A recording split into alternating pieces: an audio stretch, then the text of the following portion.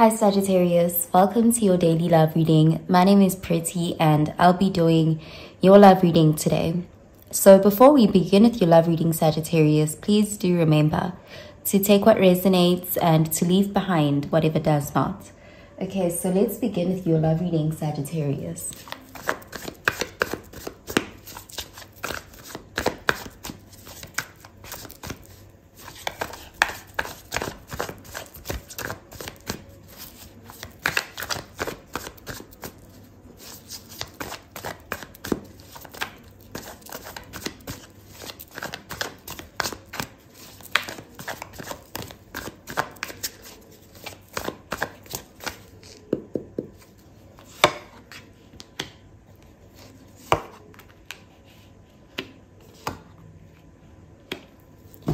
Okay, so at the bottom of the deck, we have the Seven of Cups, and this is water energy, Cancer, Pisces, Scorpio energy.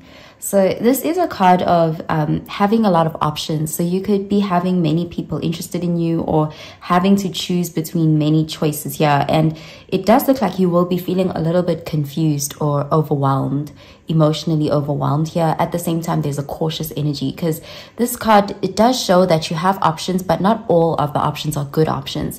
So it's important to have discernment, and this is why you could be feeling a little bit unsure about who to choose or which direction to go here. Okay, so let's see what the rest of the cards have to say. Okay, we have the Eight of Swords, air energy, the Knight of Wands, fire energy, and we have the Nine of Swords, air energy. Okay, so it looks like you may end up feeling very overwhelmed. The Nine of Swords and the Eight of Swords are both cards showing you kind of overthinking a situation. You're feeling a bit stressed out about something here, or this could be someone who's feeling this way about you. We do have the Knight of Wands. This does show someone who's very attracted to you, very passionate about you, and you could have some sort of history with this person. This could be someone who's in and out of your life.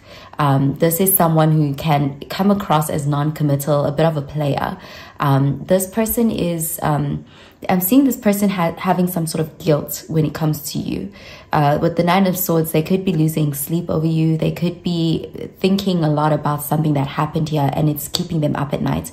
They're quite stressed out over you, over the situation with you. And it looks like they are coming towards you with this Knight of Wands energy.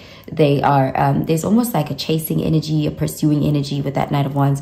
There's a lot of chemistry and attraction here. But again, this is someone who, they're here for a good time, but not a long time. This is someone who likes to keep their options open. They could have worries about you exploring your options as well here. It looks like this person is coming towards you with the intentions of trying to confuse you or keep you stuck. This person, there's a fear of you moving on, or, you know, you entertaining other options here. There's something about them wanting to keep you in this Eight of Swords energy. So they want to make you feel trapped mentally in some way here, because I'm seeing someone who plays games with this person. They can be someone who is a love bomber, or someone who purposefully tries to confuse you. So they can be manipulative as well. So let's clarify these cards, Sagittarius.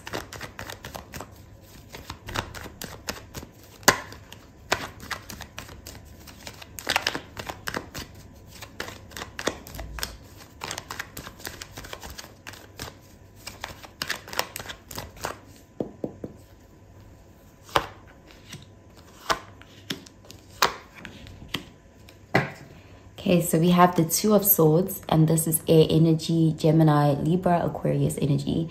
So it does look like you won't fall for this player, this Knight of Wands person. It looks like you're very guarded towards this person. You are coming across as very suspicious and closed off. It looks like this is someone who has betrayed your trust before.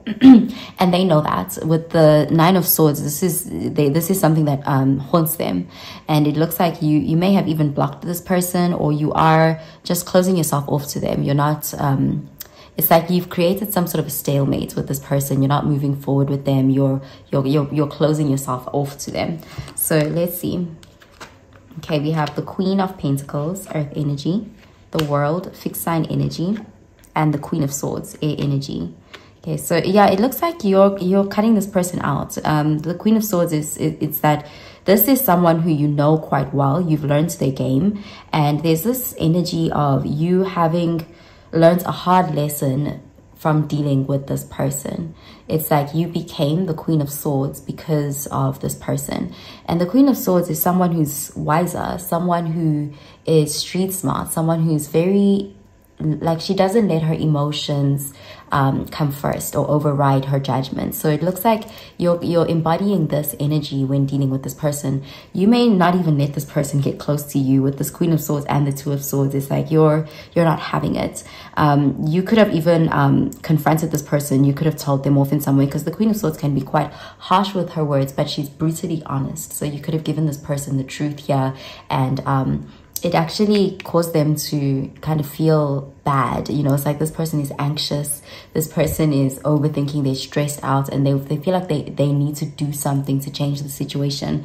But it looks like with the Queen of Swords, you're not letting this person back in easily or even at all, because the Queen of Swords is like you've turned your back on this person. You're practicing discernment here. There's a very it's like you're emotionally detached from this person. You know, if you had feelings for them, it looks like you've put those feelings aside, or you've lost those feelings for this person because they've disappointed you so many times here. With the Queen of Pentacles, it looks like you are in a more practical energy. You're more stable emotionally, mentally. There's this feeling of you focusing on your finances, your career, your work, things that matter to you, things that are important, your responsibilities. You're doing things that are responsible. And this may even include choosing partners who are also responsible, partners who are actually a match. And a Knight of Wands isn't that. So this person is drawn towards you because they do see you as a very abundant person. With the Queen of Pentacles, they could see you as very stable. They see you as prosperous, and something about your intuition. You're coming across as the ideal person. Like, you are a good catch. You are marriage material to this person. But there's something about this person where they see these great qualities in you, but they themselves, they're not ready for someone like you. So they can like you, but they're not ready for you. So with the World card here, it looks like you're closing out a cycle with this person. You may very well cut this person out. You may end things here.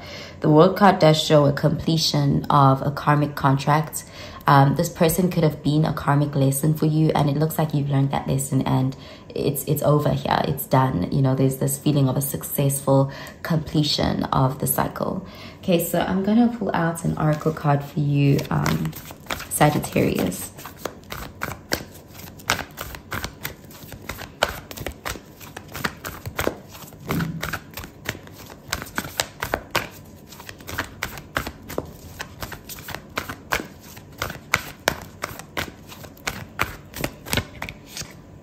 Okay, we have look at the bigger picture. Full moon in Sagittarius. Okay, so this is you stepping up, being in your element, and also taking out the lesson from a situation. It's like you're not jaded. This person could have let you down. They disappointed you. They hurt you. But with this, looking at the bigger picture energy, it's like you are taking some sort of lesson from the situation. You're coming out on top. You know, it's like even if this person tried to bring you down, there's this feeling of not letting them bring you down. And if they did, you're not staying down. There's this feeling of you rising above and, you know, moving forward in your life. Still having that positive Sagittarius-like energy, moving on to your next goal here. Okay, so I'm going to pull out another card for you.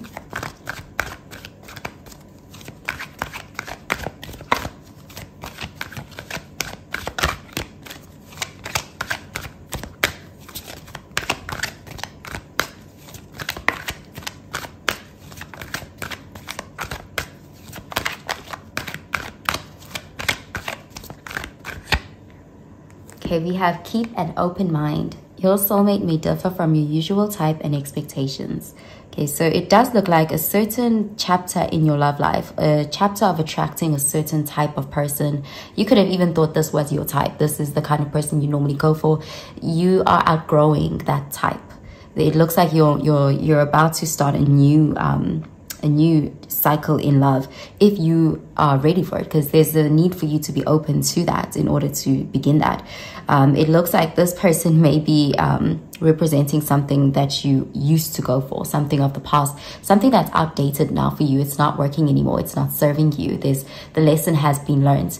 This person was a lesson. This is like you're surviving the traps and tricks of life. You know, this person was a trap, a trick. This person was a lesson, and it looks like you finally learned that lesson. And there is this feeling of you needing to make the right decision to not repeat something, because this person may come towards you being very persuasive, pursuing very hot and heavy, very forceful almost. They want what they want, but there's something about needing to be careful, because if you give this person another chance, you would just be repeating a disappointing cycle. So there's definitely a need to keep an open mind. Your soulmate is out there, and it may be someone different. Okay, so I'm gonna pull out another card for you, Sagittarius.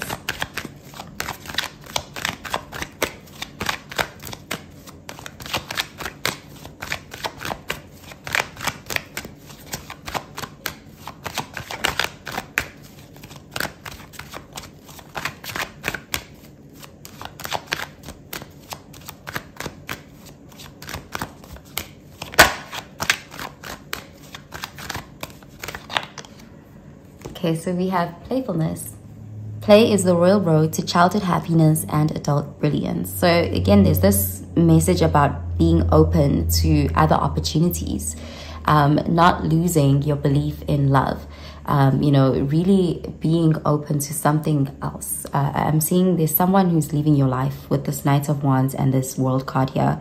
Someone who was toxic, someone who was immature. They kind of kept you down. It was like beating a dead horse. You know, it looks like the universe is trying to push you in a new direction. Okay, so I'm gonna pull out a card for your advice, Sagittarius.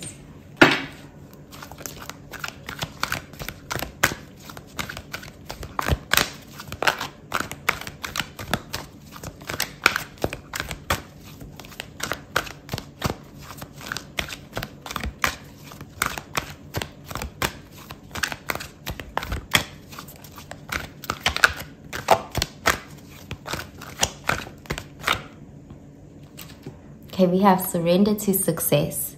You are ready to experience abundance.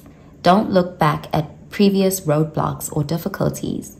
Leap into an exciting new world of possibilities. Yeah, there's this feeling of entering a new phase, a new chapter in love, new possibilities, new options, new people, new love, and you will be successful. You're prepared. There's something about this situation that was preparing you for what you asked for, what you asked the universe for. So there's definitely something better for you. Okay, so that's what I'm seeing for you, Sagittarius. I hope you have a really, really good day, Sagittarius. Bye, Sagittarius.